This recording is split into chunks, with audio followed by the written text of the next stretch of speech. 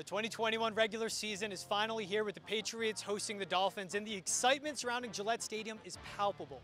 Not just for being back to full capacity for the first time since 2019, but of course today is the debut of Mac Jones starting at quarterback. Just the third rookie to ever play quarterback for Bill Belichick.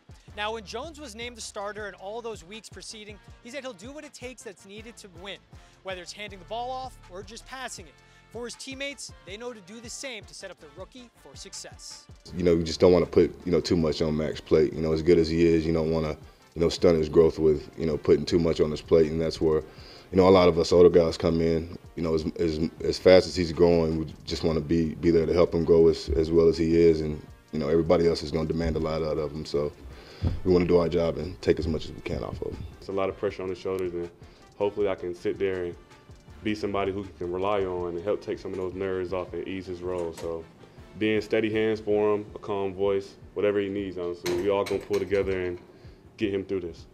Make sure to follow along on NESN.com and NESN Digital all game day long for full Patriots coverage with Zach Cox, Dakota Randall, Matt Chatham, and myself, George Bilecki. For now, reporting from Foxborough, George Bilecki with NESN.